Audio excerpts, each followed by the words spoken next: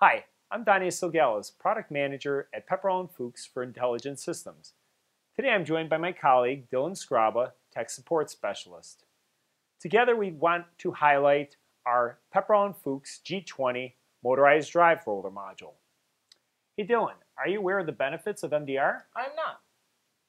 Key benefits of MDR include cost savings.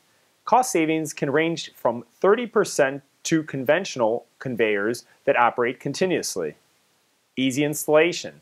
MDR conveyors are easy to change motorized drive roller, leading to quicker uptime.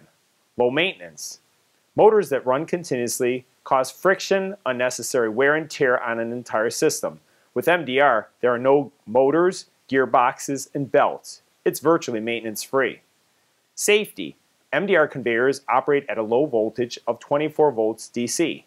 Quiet operation.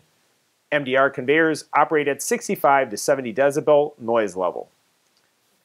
So Donius, what MDR suppliers can the G20 module work with? So while the focus of our discussion is G20 motorized drive roller modules, I want to break it down into two primary categories. Pepperl+Fuchs offers a number of modules in the G20 housing to support connectivity to various motorized drive rollers and smart motors. These include Interroll, Ito Denki, Rule Mecha, and Rolex motorized drive rollers. Pepperl+Fuchs also offers G20 modules able to easily connect to SEW Eurodrive and Lenza smart motors. Pepperl+Fuchs G20 motor control module is an ideal selection for material handling applications. Sensors and motors are connected using integrated motor and sensor cord sets, speeding up installation, reducing wiring, and most importantly, reducing overall complexity.